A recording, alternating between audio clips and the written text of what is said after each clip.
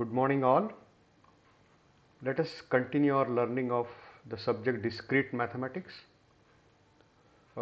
Today's topic being discussed is partial orderings under relations. The reference material being used is prescribed textbook Kenneth H. Rosen, and few of the links, especially calcworkshop.com on partial ordering.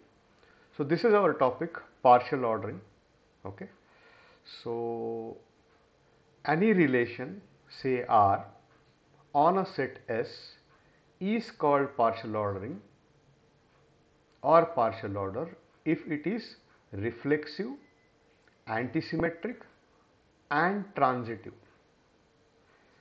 The set S and the relation R, which is partially ordered, together are called as partially ordered set or POSET and is denoted by S comma R in the bracket. The members of the set S are called as the elements of POSET. Now this is a symbol for partially ordered set POSET, which is like less than sign. Any relation will be a partial order relation, okay, and which are having these properties. Which properties? Reflexive, antisymmetric and transitive. But if you look at the types of partial order relations, we have less than or equal to, subset, divisibility. Okay. Here the word comparable and incomparable indicate comparable means ordered and incomparable means unordered or inordered. Okay. Let us say there is a POSET and we say that every two elements of the set S are comparable, then S is called as the totally ordered set. It is also called as linearly ordered set or chain. Say for example you have a set of integers and the relationship is to be maintained is less than or equal to. This is a totally ordered set because every element A and B in the set maintains this relation, either A is coming before B or B is coming before A, showing some order. A partially ordered set is a well ordered set, okay, such that there is total ordering and every non-empty subset S has a least element. For example, a set of natural numbers and the relationship to be maintained is less than or equal to. So here either A is coming before B or B is coming before A, okay, and that is valid for all the elements in the set of natural numbers. Let us try to understand how to draw a Hess diagram, because this is how we represent the POSETs. The procedure to draw a Hess diagram is very simple. First, draw a directed graph, and you can see here in the directed graph these blue colored ones are self loops. This red colored one is transitive line, and this you have arrows to all of them. Okay, so the first step in converting a directed graph to a Hess diagram is remove the self loop. So these blue lines will vanish. So if they vanish, so you have this relation. The second step is remove all transitivity. So this red line will vanish. So transitivity has gone. The next is remove these arrows. So if you remove these arrows, this becomes my Hess diagram. Now let us take one example, and we have a POSET A or A bar B, and it has to maintain this condition or constraint A divides B on 1, 2, 3, 4, 6. This is my set 1, 2, 3, 4, 6. So what constraint is to be maintained? A divides by B.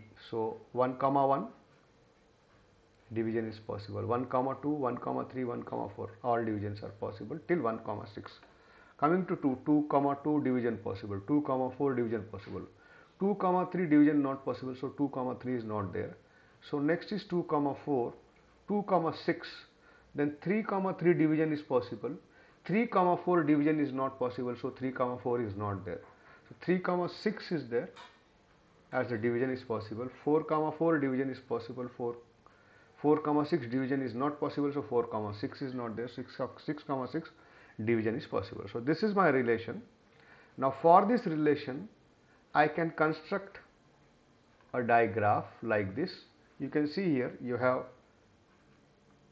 1 2 3 4 6. So these are the vertices 1 2 3 4 and 6, and using this relation we can put the arcs. 1 comma 1 we put a blue line self loop, 2 comma 2 we put a blue line self loop, 3 comma 3 we put a blue line self loop, 4 comma 4 we put a blue line self loop, 6 comma 6 we put a blue line self loop. Suppose that you have 1 comma 2 this green line, 1 comma 3 this green line, 1 comma 4 this green line, but 1 comma 6 is in red line to indicate transitivity.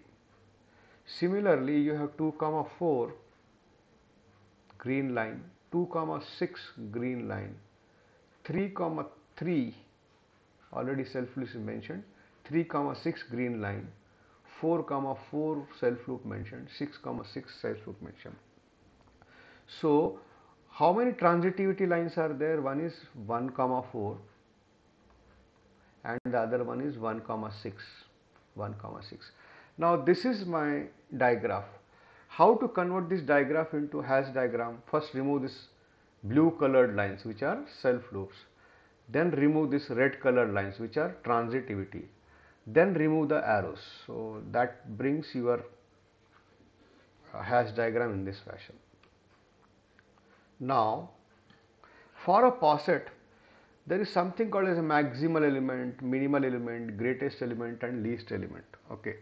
So if we call something as a maximal element, okay, so the condition for maximal element is that B comes before A. If I want to call A as a maximal element, A will be called a greatest element. For all B in A, they come before A. A will be called as a minimal element, okay, or when A comes before B or B and A are not comparable. A is called as a least element. For all B's, A is coming before B. So let us try to take this further. Now if you look at this hash diagram, I can say the maximal elements are C, D, E. The least element is A. The minimal element also is A. In this case, there is no least element, but there is a maximal element called as DE and there is a minimal element called as AB. There is no greatest. Here, if I look at first figure and third figure, the figure is similar but the orientation has changed by making E as maximal. When E becomes maximal, okay, there is no such thing called as least, but minimal will be ABC. Minimal will be ABC and the greatest will be E only. Similarly, in this case, E is maximal, A is the least and greatest is the E. So this is how hash diagrams are used to represent the POSETS.